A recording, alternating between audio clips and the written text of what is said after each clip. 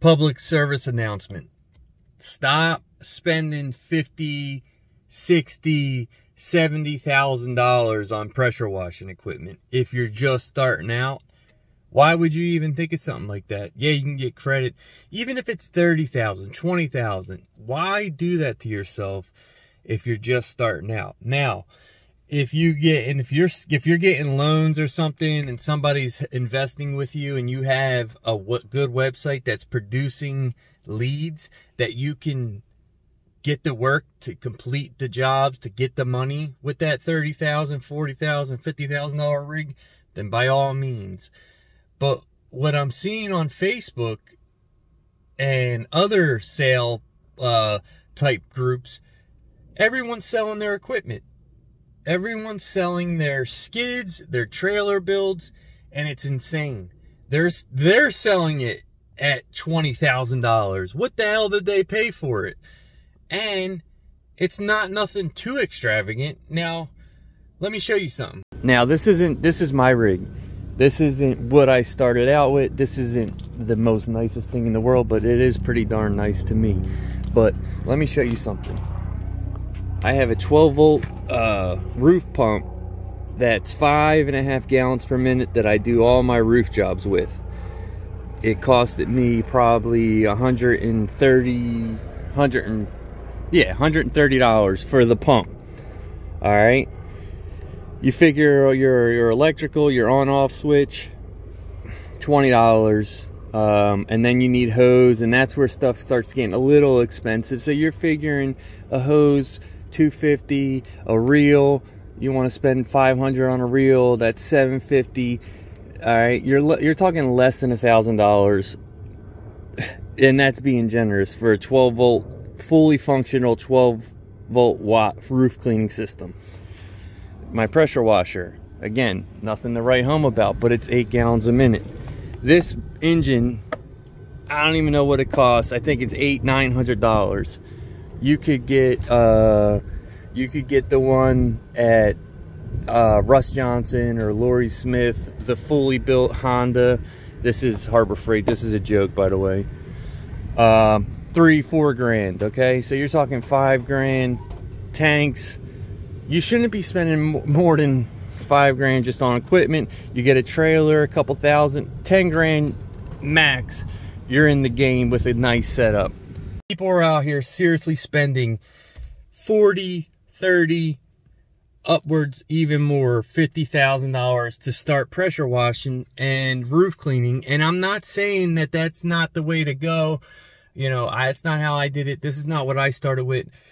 I started with it even cheaper than that. I spent $1,000 on a pressure washer. I spent, I don't know. I probably spent a couple grand and I was started out of a pickup truck. All right. So I don't want to say you have to start slow, but don't be spending that much money if you don't have the leads. If you have the leads and you have a good website and you have an ad campaign and you have, you know, SEO rolling out the wazoo, and you get the work to complete the jobs, to get the money, yeah, you can spend that much money. But if you go on Facebook right now, you literally see everyone selling their rigs, and they're talking they want $20,000 for two 12-volt pumps and freaking tanks, man. That's insane.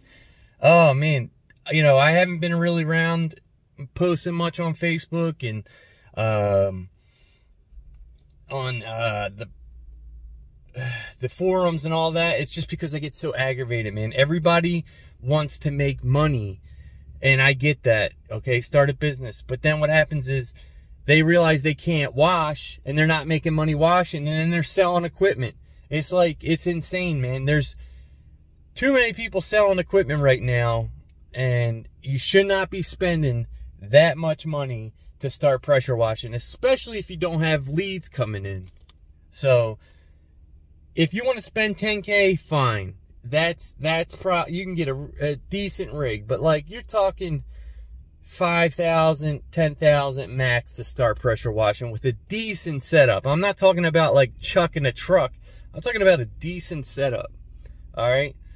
Don't be spending $30,000, $40,000 on equipment if you're just starting out, unless you have like a serious business plan and you have investors and you have multiple trucks and and you have a great webpage, SEO, and a team back behind that, you know, like I finally got a good team on my SEO and webpage, and I'm happy with them, but not everyone has that starting out. So I don't know. I just get frustrated by that.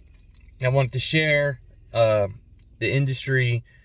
It's kind of, you know, with the recession, you're seeing like people's true colors come out, and I don't know. It's just sad to see somebody trying to sell a rig for $20,000 that you could build for $5,000, and God only knows what they paid for it. God only knows. So, yeah, if you're starting out, look, if you're starting out and you don't have the leads coming in, start slow. Get an 8-gallon printer machine. You know, spend $3-4 grand on that. Spend, you know, $1,000 or on your roof cleaning rig. You know, get a 275-gallon tote tank that costs $50. Okay, that's what it costs. You go on Marketplace, you find those IBC tanks, I think they're called, $50, and then get yourself a 55-gallon drum for your SH chlorine tank, and you're in the game, man. You're in the game. You can spend a couple $100 on each reel or whatever. You get a pressure reel and you get a soft wash reel. You don't even need a garden hose reel. You know, people spending all this money on, oh, I need the 1-inch internals for my garden. No, you don't. No, you don't. Because I'll tell you what, you go to a house with low water pressure, and it doesn't matter if you have a 50-foot or a 50-inch internal line to your buffer tank. If that house ain't putting out liquid, it ain't putting out liquid. And you could fill up a IBC tote of 275 gallons in a 1/2-inch hose. If it's got good pressure, you're filling up fast. Don't worry about the 1-inch internals and all that crap, man. It comes into play when you're down the line and you know, you have the money and you have the leads. Yeah, go ahead, treat yourself with nice equipment. Everybody wants nice equipment.